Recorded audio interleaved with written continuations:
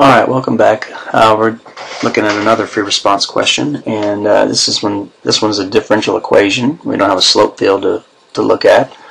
But we do need to find the particular solution to this dy dx satisfying the situation where 0 x is 0 equals gives you a y of 1/2. So this is a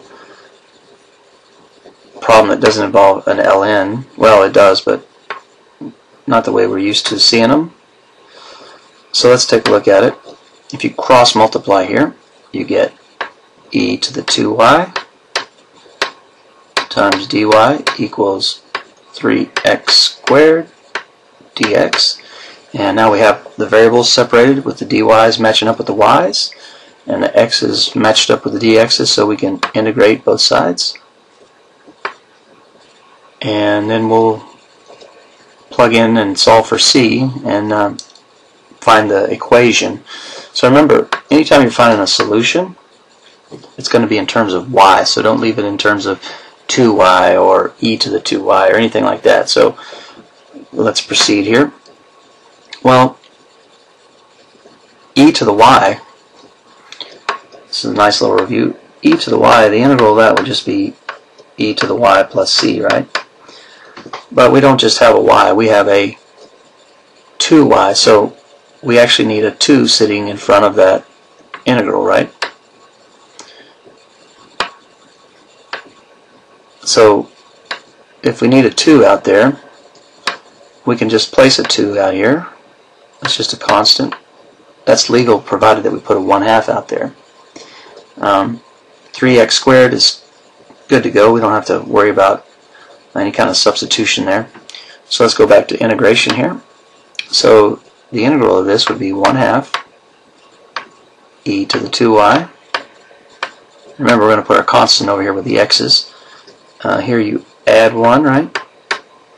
Add 1 to that, and you get 3 over 3, x to the third, plus your constant. Well, 3 over 3 will cancel, right? So all we're left with is x cubed plus c. And now let's plug in our known values. So we have 1/2 e to the 2, it's really tough for me to write, e to the 2 times 1/2, right, is equal to 0 cubed plus c. Well, 2 to the 1, the second power times a half equals 1, so our constant is just equal to 1/2 of e. Alright, so we found our constant, making some progress on this. And we don't need this right here. So going back to blue, we have 1/2 e to the 2y is equal to x cubed plus 1/2 of e. That's our constant. And I guess we could multiply out by 2 here, couldn't we? Get rid of this fraction, might make it a little bit easier. So if I multiply the left side by 2, I can also multiply the right side by 2. Of course, that just cancels, and you get e to the 2y is equal to 2x cubed plus e. When I distribute that 2 in there, right, cancels out. So now let's take the natural log of both sides. So we're going to take the natural log of the left side and take the natural log of the right side. So we have e to the 2y, and we have 2x to the third plus e. Alright, well, the natural log of e to the 2y is just going to leave me with 2y, and then we have that 2x cubed plus e. And then divide by 2, or multiply by half, whatever, is going to give us up here y is equal to 1/2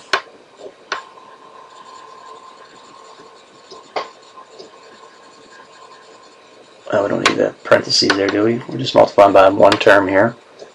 Natural log of x to the, 2x to the third.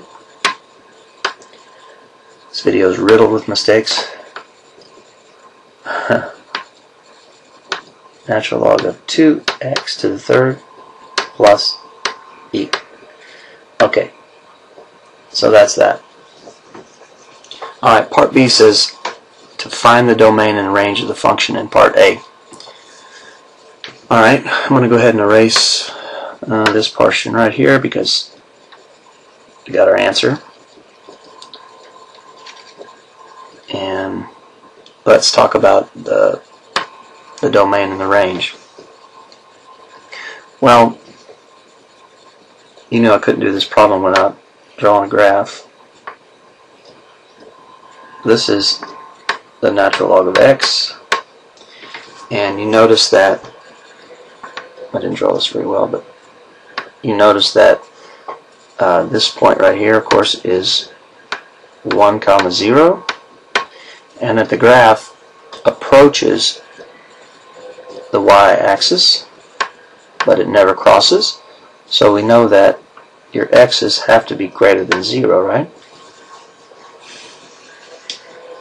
Well, that's true when it's a regular x. So what do we know about this? That means basically that whatever's in the parentheses here has to be greater than 0. So I'm going to concentrate on solving this portion right here and just set it greater than 0. So that's it. Let's see here. We're doing this. Do this in red, I suppose. So the domain is going to be where 2x to the third plus e is greater than 0. And so we just subtract e. It's a horrible e. And then we'll divide by 2. We get x to the third.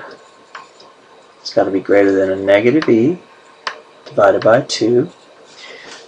And then we're going to take the cube root of both sides. And x has got to be greater than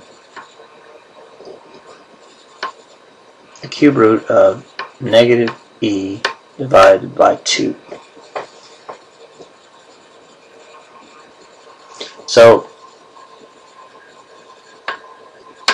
the domain could be just written like that,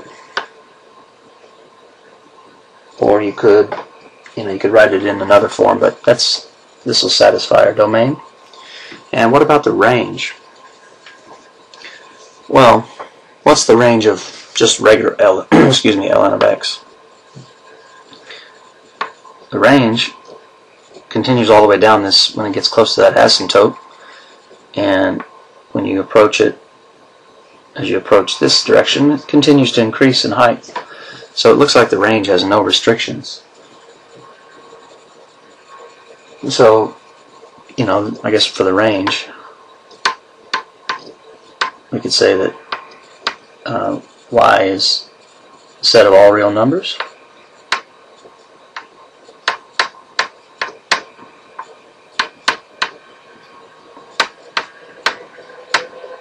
Or perhaps you want to write it like this. Y is greater than negative infinity and positive infinity on this side. That would satisfy the same thing. So anyway, don't be scared of these differential equations. It's just a separation. You get your y's on the left along with your dy, and all your x's on the right along with the dx's.